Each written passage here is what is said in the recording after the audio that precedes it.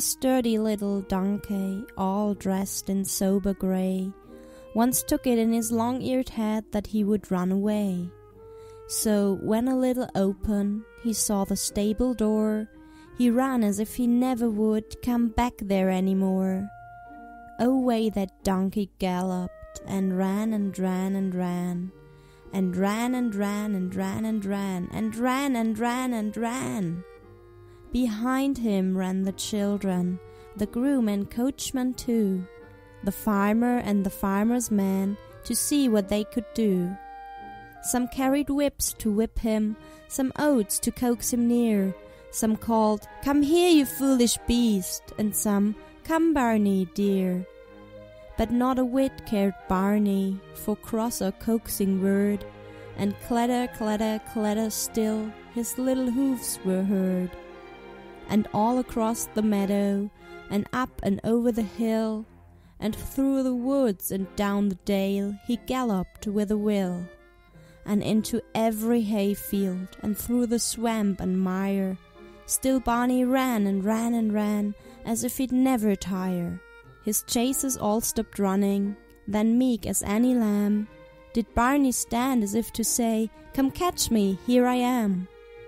But when one of them started, then Barney started too. As if the chase had just begun, away he swiftly flew. But there's an end to all things, and so the stupid elf, when no one else could capture him, this donkey caught himself. For running in the barnyard, he did not calculate what consequences would befall, and hit the swinging gate. It quickly swung together, down dropped the iron latch.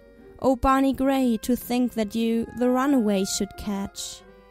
The children danced with pleasure, the groom roared with delight, the others smiled their broadest smiles, or laughed with all their might. But Barney, naughty Barney, had mischief in him still, for when the laughing coachman tried to lead him up the hill, his donkeyship determined that he would yet have fun, so braced himself and stood stock still as if he weighed a ton. But mighty was the coachman, and pulled with such a will, that Barney soon was being dragged full roughly up the hill. "Well, well," at last thought Barney, "the coachman is so strong, I might as well be good just now," and so he walked along. And when he reached the stable, and stood within his stall, you'd scarce believe so meek a beast could run away at all.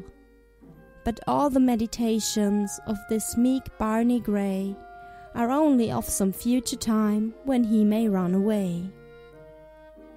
End of poem.